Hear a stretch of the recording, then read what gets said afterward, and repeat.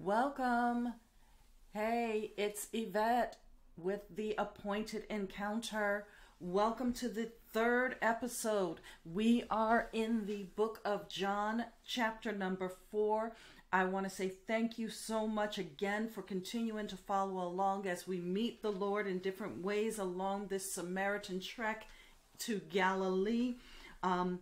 We are just in a bunch of stuff. We've covered 2 verses only in 3 episodes, but there is just like so much that we can get out of the Word of God. And so just as a quick recap, if you remember, if you haven't listened in prior to this 3rd episode, go back to the podcast at theappointedencounter.com or podcast.theappointedencounter.com, and you can follow along and begin on the journey. Again, we're only at verse number 3, so it's not a lot for you to catch up on. And just so that you know, the episodes are less than 15 minutes, so it's real easy for you to catch up. But let's just do a quick recap. In the first verse of John chapter 4, we encounter Jesus producing a permanent change in us. And then in verse number 2, we find that baptism was done by the disciples and not Jesus himself. Why was that? It was because Jesus is our scapegoat. We encounter Jesus as our sins are transferred to him, and he carries them away as our scapegoat. And so today what we want to do is try and move on. We're going to get on into verse 3 and touch in verse 4, see how quickly we can get this done. Maybe I can get through the 2 verses within the 15 minutes, but let's go ahead and begin and see what this appointment uncovers for us. So in John chapter 4, verse 3, we read, "He left Judea and departed again into Galilee." So y'all gonna know that in my studies, I am always asking a lot of who, what, when, where, and why. Who is this? What is that? When was this done? Why was it done? Where is this place? Why is this so important? So again, we need to know the significance of why Jesus left Judea and departed again into Galilee. Why is this so significant that we know that he's just going home, right? He lived in Galilee. He was in Judea. You would expect him to have to go home eventually, right? Well, what can we learn about that? What we have to do is look back again to John chapter 2. And in John chapter 2, verse 13, we read, "And the Jews' Passover was at hand, and Jesus went up to Jerusalem." So we learn that Jesus has been in Jerusalem because the Passover has just taken place. So again, this is nothing unusual in that day and time. Passover is over, so he's going home. No brainer, right? But the question comes to mind, again, why is this important for us to know that he's going back to Galilee? What is it about this time frame? And so, of course, I don't know. I can't see it clearly in the scriptures. And so I say, Lord, what is it? What are you showing us here? And he directs me to really more so look at the Passover and the following festivals that were coming. So we understand that after Passover, there was the Feast of Unleavened Bread, which was another 7 days after the Passover festival. Then we have the countdown to Pentecost, and the Feast of Weeks are taking place, or the first fruits, the Feast of First Fruits. There's a wave offering that is done of the first 2 leavened loaves from the new wheat harvest. So here we have this offering taking place of a harvest that has been reaped, but Jesus is not presenting a harvest. So what we're looking at is that there needs to be a harvest before he gets back. Remember, Luke 10:2 says, "Therefore he said unto them, the harvest truly is great, but the laborers are few. Pray ye therefore the Lord of the harvest, that he would send forth laborers into his harvest." But where is this harvest? Well, John 4:4 says, he must needs go through Samaria. We're not going to probably get through all of this, but again, I'm going to try to, but let's do this because we need to connect this harvest from that we're reading about in chapter 3, in verse 3, along with verse 4. There's a whole lot, but we need to learn more about this. And so what we need to do first is take a look at Samaria. We need to learn a little bit about Samaria to understand the significance of Samaria. And one thing that I think that was interesting to me, I don't know about you, but I find this interesting. I'm a history buff and I kind of look at the geography of things and everything. Did you know that the territory that we read about in the Bible called Samaria, that territory that is Samaria, not just the city of Samaria, but the entire territory of Samaria, is now called the West Bank in Israel today. And so for those of you wondering what day and time we are in case this is like another time 50 years down the road, we're looking at today being March 20th, 2020. And so today in the country of Israel, it is the West Bank. I want to be politically correct somewhat, but in that area, it is the West Bank. Now you can kind of understand the turmoil that goes on there, because there's always been turmoil going on in that area. It was Samaria, and now it is the West Bank. And so there has always been animosity between the Jews and the people who inhabit that land territorially. And so what we're going to do is take a look at a few passages of scripture to learn a little bit more about how Israel captured that territory. We'll be in 1st and 2nd Kings to understand the background of the area, but we do need to know that originally this land was captured by Joshua and the children of Israel after coming out of the wilderness period. And this land was captured from the Canaanites and assigned to the tribe of Joseph. It was allotted to Ephraim and the western half of Manasseh. If you remember correctly in your Bible studies, Manasseh was so large, half of them settled on the eastern side of the Jordan. The other half settled on the western side of the Jordan. And this is the territory that they were given. So along with Ephraim, remember, before Moses died, he gave Gad, Reuben, and half of Manasseh land on the eastern side of the Jordan River. And so now we're kind of getting things in place, or I hope you do. We're getting a few things in place of where we are looking at and how we came into this territory. And so when we begin to look at 1 Kings chapter 11, so again, we're going to go pretty quickly. We're 8 minutes in. 1 Kings chapter 11, we learn how Solomon had begun to worship the gods of his wives, and he was not keeping the commandments of the Lord. And so God told him that he would take all but one tribe from him, but it would not happen during his reign. It would happen during his son's reign.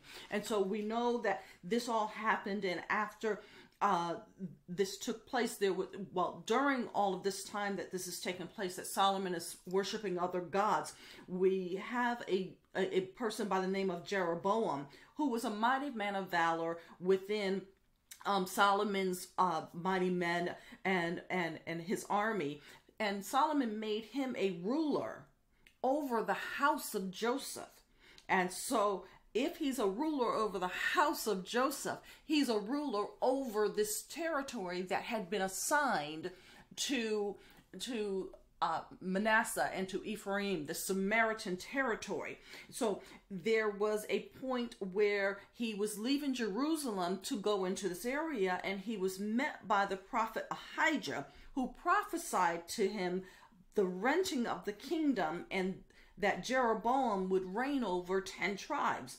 Well, as a result of this, Solomon didn't want that to happen, and he sought to kill Jeroboam. Jeroboam then fled to Egypt until the death of Solomon.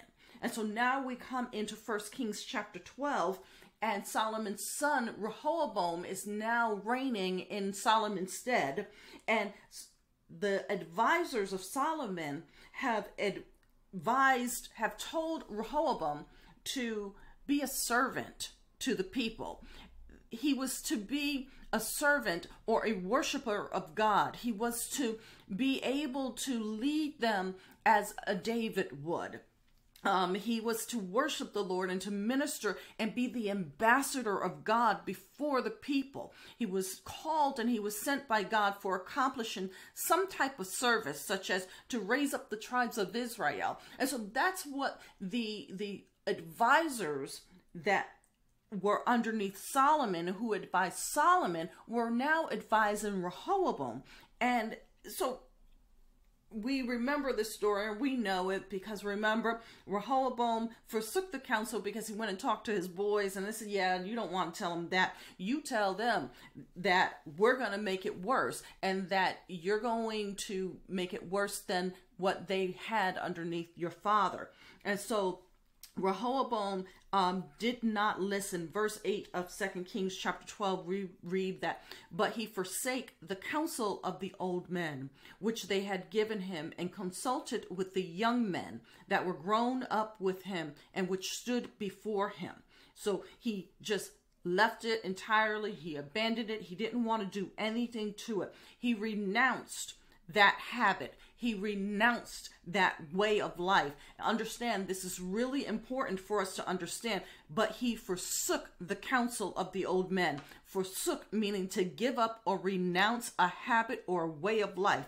Rehoboam renounced the way of life, a life dedicated to the worship and the service of the Lord. He didn't want to be a servant. He didn't want to be an ambassador. He chose to be served. And as a result of this, the kingdom split. It divided as it had been prophesied.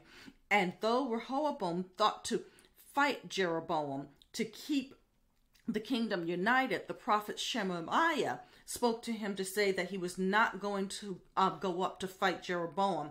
And so now Jeroboam controls 10 of the tribes and builds up Shechem in Mount Ephraim, and thinks that the kingdom will unite if they have to go up to Jerusalem for the feast. Remember, there are feasts that take place that have to be celebrated in Jerusalem. Those feasts are Passover, Shavuot, and the Sukkot, when the people have to go up and they have to go to the temple to sacrifice and worship.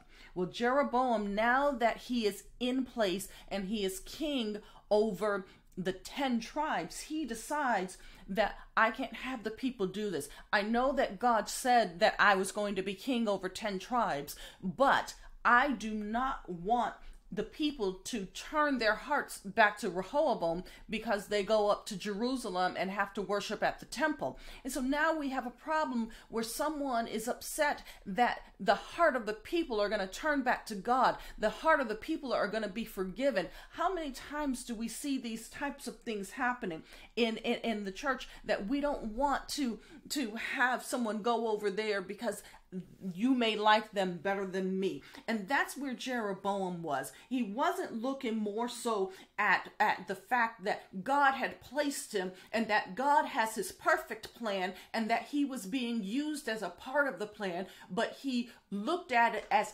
I'm king and I don't want them to go up. And so what does he do? He makes 2 golden calves, and he places one in Bethel and one in Dan, and he says that the people have to worship there. Come on, y'all. We got golden calves again. Didn't that happen in the wilderness, and didn't that cause a problem? But what he did, and this is where we have to be careful, people of God. Please understand, we need to be careful, because Jeroboam did something to make it more convenient, but he also did a twist to things. And so when we are making things more convenient, this is what he told the people. If you're not paying attention to what is being said to you, if you're not paying attention to every little detail, you won't realize what is really being said. He made worship convenient for the people, saying it was too much to go up to Jerusalem. So we'll see the mindset still in the people today later in John chapter 4. That very same mindset that Jeroboam put in the people way back after Solomon had died, that it's too inconvenient to go up to Jerusalem to worship there. Let's just do it here. It is the same mindset that we find in John chapter 4, as we will see as we go further along into this study. And so now we have the king causing the people of Israel to sin. Verse 30 of that same chapter in 1 Kings, chapter number 12, we read, "And this thing became a sin, for the people went to worship before the one, even unto Dan." So he then made high places for them to worship. He made priests of the lowest of people. If you remember correctly in the word of God, God said that the priests were only to be of the Levites. Only the Levites could be priests, and the high priest could only be from the line of Aaron. But Jeroboam goes and tells anybody, whoever wants to be a priest, you can be a priest. And he didn't care what your life was like. It is important that we know what our life is like, and that we live a righteous and a holy life before the people. And I'm not saying that we're not going to have our faults, because most certainly we do have our own faults, and we die daily to our sins. But we have to recognize that there are times that we have to live a standard, and we have to set an example. And it doesn't matter whether you are the pastor, the bishop, the apostle, or whatever your title may be, or if you're just a pew warmer. We are all priests. We are a royal priesthood, and we have to live before the people a holy and a righteous life, that the people may know, so that God can choose even you. It doesn't matter what your stature is. He will make you great before the people. He will exalt you if you humble yourself before God. Amen. And so we want to know that he did this. And then the next thing that he did, y'all, and I know this is a lot, and you're not seeing how this is relating to this story, but this is the background of what happened in that land. What he did next was he made a feast in the 8th month on the 15th day that was just like the feast in Jerusalem, and offered upon the altar in Bethel. He burnt incense there, and all of this was devised. It was devised in his own heart. And so he's now starting to take things that were done in the temple and the feast and the festivals that were ordained by God, and now he's starting to make his own things. And so in Kings chapter 16, 1 Kings 16:24, it says, "And he bought the hill Samaria of Shamir for 2 talents of silver, and he built on the hill, and called the name of the city which he built after the name of Shamir, the owner of the hill, Samaria. This was King Omri, Ahab's father. This is the establishment of Samaria, and now becomes the capital of the kingdom of Israel, Samaria, the city." And now we're starting to see how Samaria even came along. And so we move on to 2 Kings chapter 17. I am past my time. I'm going to go until about a half hour with this. Samaria is besieged 3 years by the Assyrian. Again, 2 Kings chapter 17, we will learn that Samaria is besieged by the Assyrians for 3 years, and then it's finally captured, and Israel is carried away into Assyria, placing them in Halah, in Habor, and in the cities of the Medes. That you can find in verse 6. And so what the Assyrian king then does is he then brings people from Babylon, from Cuthau, from Ava, from Hamath and from Sepharvaim to possess Samaria, the region. And these are the people that dwelt in the cities. And when these people did not fear the Lord, because they couldn't figure out what to do, the Lord and they didn't reverence him, he sent lions. The Lord our God sent lions because they were not respecting the land, and that this was God's land, and that this was land that he had given to the children of Israel. And so the Lord sent lions to slay some of them. And so they appealed to the king of Assyria in verse 26 and said, listen, we don't even know what to do. The nations that you have removed from this place, and we don't know the God of their land. Remember, these are people who worship whoever and whatever was going to get them what they needed. And so he says, you've sent us here, and we don't know the gods, and we don't know what they want from us and how we're supposed to worship them. And so they're starting to hit their God is slaying us and sending lions and everything because we don't know how to worship him. What do we do? And so what the king of Assyria said was, okay, this is what I'm going to do. And so he took a priest from out of one of the lands that he sent, and he brought them in. But so get it. So people look at us and they think they know how to tell us to serve God. They think they know how to tell us how to live right. But when you come over and try and do it, they don't know how to please God. They don't know, these people didn't know how to please the God of Israel. It's not surprising though,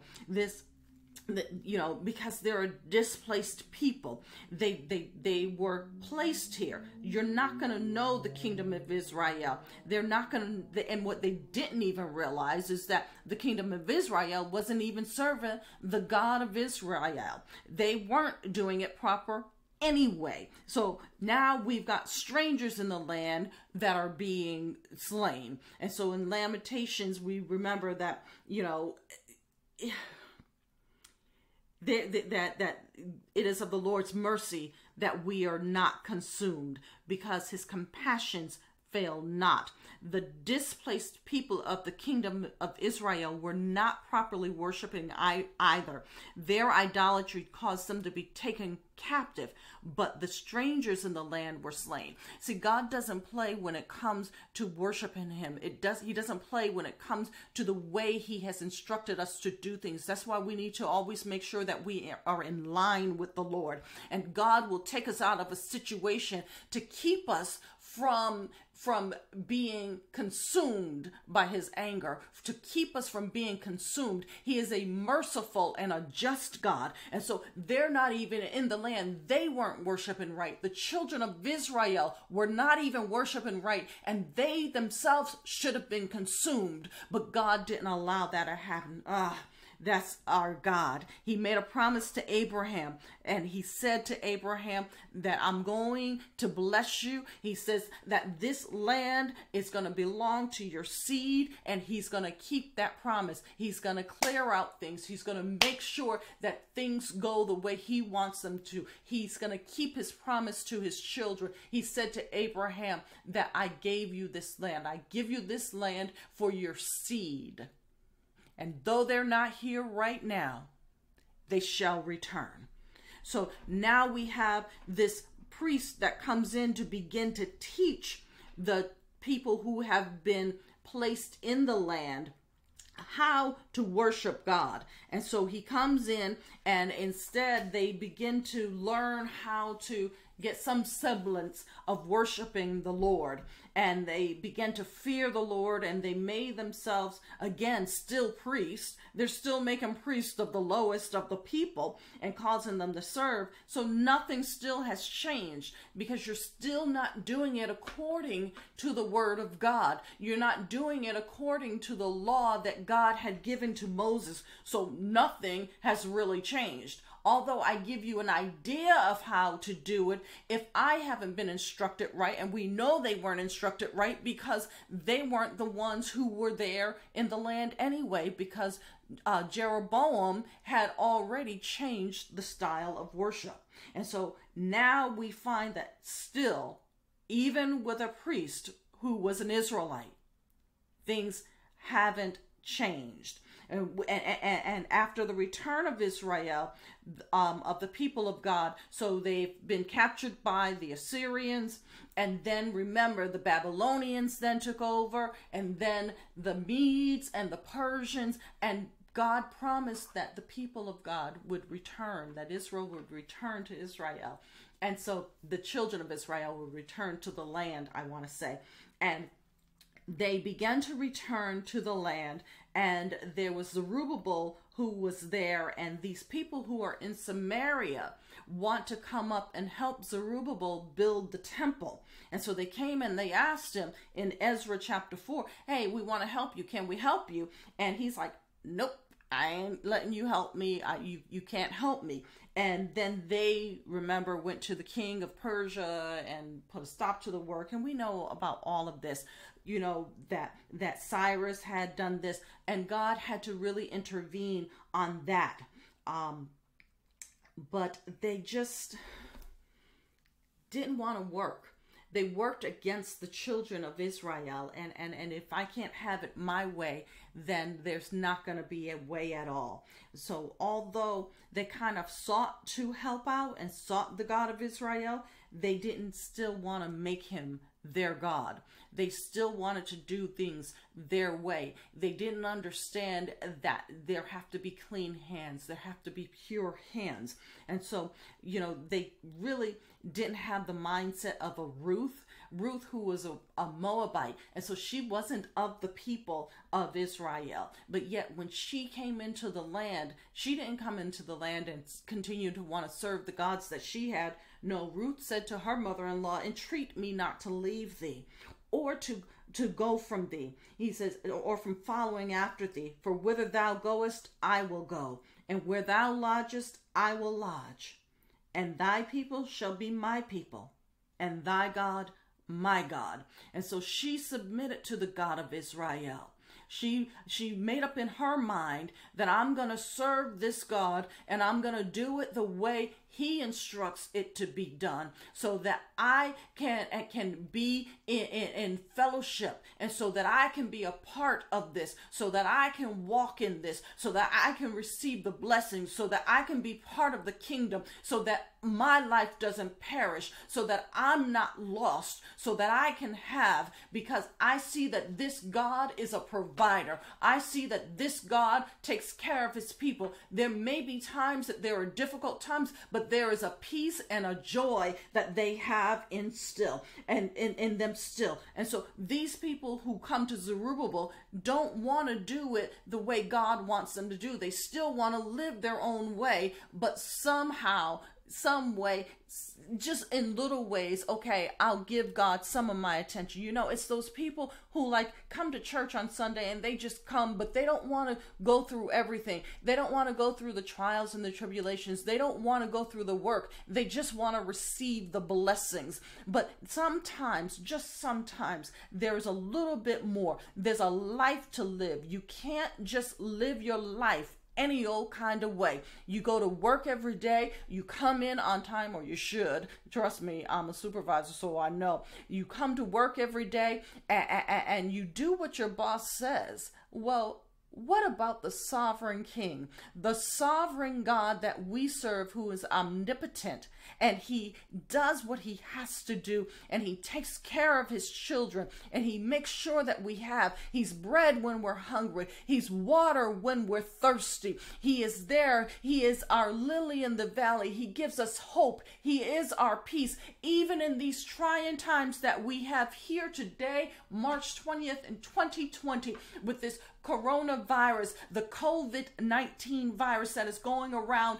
these days. There is a peace that God will give us. There is protection that God will give us, but we have to make sure that we are doing it according to the word of God. And so even after coming in back into the land, there are people still dwelling there that don't want to do things. And so still nothing has changed. Their mindset hasn't changed. even after seeing how for 70 years there are people who were put out of the land because they didn't do what their God told them. What makes you think that you can live any old kind of way if his own people can? And so now we have these people who have been transplanted to the land, taught to worship Jehovah, but allowed to continue in their idolatry. The region of territory between Judah and Galilee at this time that Jesus is there is now a 3-day journey. It's only a 3-day journey for Jesus to get from Judea to Galilee, but he has to go through this territory where these people are still in idolatry, and they still think that it's okay for me to worship here. I don't have to go up to Jerusalem for the Passover. That means if Jesus was there for the Passover, those people hadn't come up for the Passover.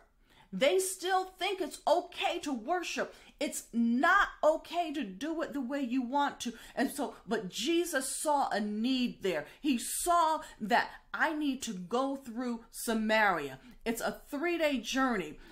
Most of the time, Israel went around Samaria. There was such hatred for the people of Samaria that the Israelites went all the way around. If they went through Samaria, it would only have been a 3-day journey to get to Galilee. However, they took a 5-day route just because they didn't like the people. How many of us take the long way around because we don't want to go through that? And then we actually will pull out of scripture that we're trying to shun evil. We'll pull out something that we're trying to avoid, that we don't want to be associated with that.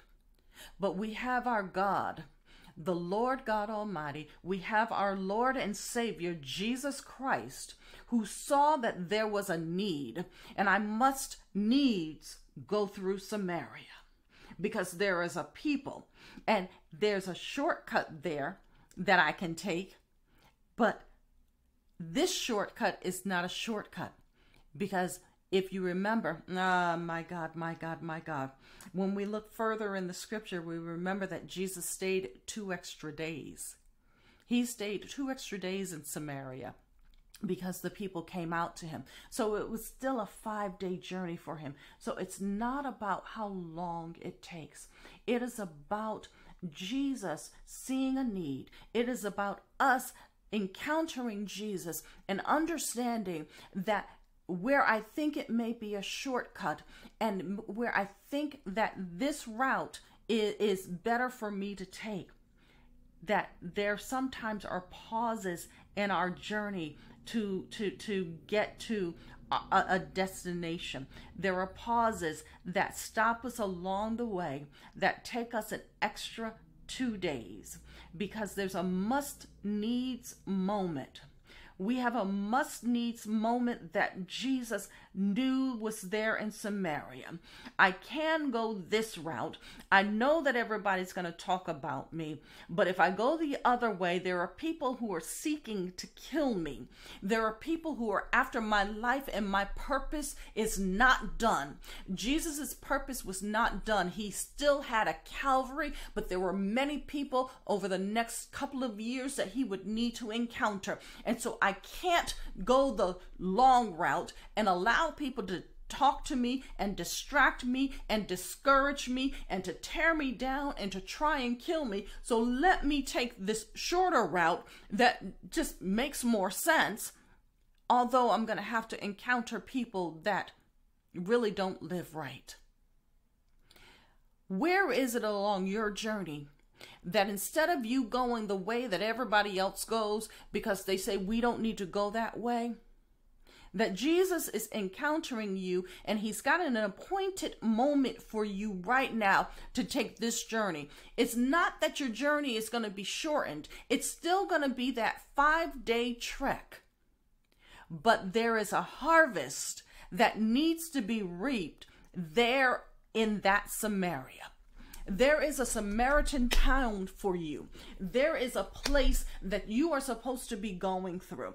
And you don't want to go through it because we don't go that way. We don't do it that way. We're not to be around those people. But I'll tell you, there is an encounter that is on that way that God wants you to have with people. He needs you to go reap a harvest there. He needs you to go tell somebody that there is a God that loves them. Listen to me, my friend. We are in very trying times right now.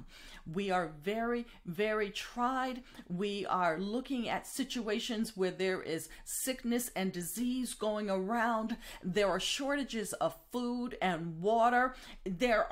I work in a bank. People are coming in. They are very nervous about their monies. People are losing their jobs. Are you going the route that God will have you to take? I know that this is a territory that we're not familiar with. I know it is a time that we never thought we would ever experience ever in life.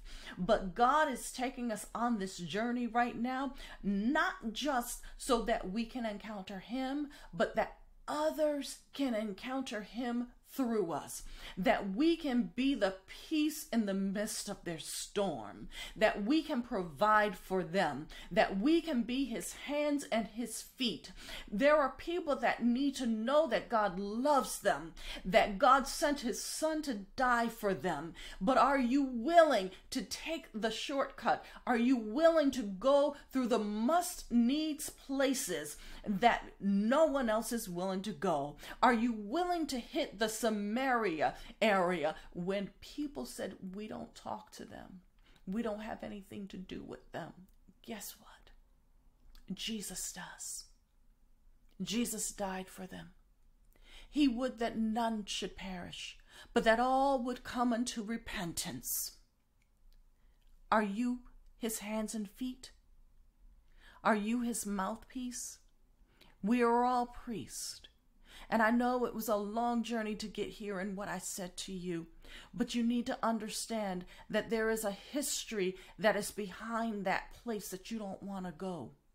There is a history to that people, and there is things that they don't necessarily understand why we do it. They just do it because this is how it's always been done. And we've got to go there so that we can break traditions and customs and religion off of them, so that we can break those things and help them to know that there is a God here. There is a God in the United States. There is a God in your little town. There is a God in wherever you are living, whatever country it is. There is a God in heaven, a God that loves you, a God that does not want to see you lost, a God that doesn't want to see you die before your time. He has purpose for your life. But people of God, we've got to get out there. We've got to take that journey even into the places that we didn't think that we should go, because Jesus said that it is a must-needs moment. And so along this journey, this encounter that has taken place in verses 3 and 4, it's not about us, the people of God, encountering Jesus, but it is about the encounter in that must-needs place that He will have us go, so that we can reap a harvest before the Feast of Weeks come, before the first fruits is offered. There's a people, and this is your must-needs encounter. They have a need to meet the Savior, and the only way that they're going to meet Him is through you. I want to thank you for listening. I know this was a longer episode than we have had, but it is necessary, especially in this time that we are experiencing, that we understand that it is a must-needs moment. There are people lost. There are people suffering. There are people without, that we have to be there in their must-needs moment to introduce them to a God who loves them. So thank you for listening. I pray that all is well with you. I want you to like and share this episode. Please subscribe And if you have any questions, if you want to know who this God is, who is coming your way, because there's a must-needs moment, reach out to me at Yvette@theappointedencounter.com. I'm more than happy to touch base with you. Again, it is Yvette@theappointedencounter.com. You can spell Yvette, YVETTE, at the @ or the ampersand, the @ I'm sorry, Yvette, YVETTE, at theappointedencounter.com. Be blessed, people of God. Be blessed in all. I thank you. I love you. And until next time.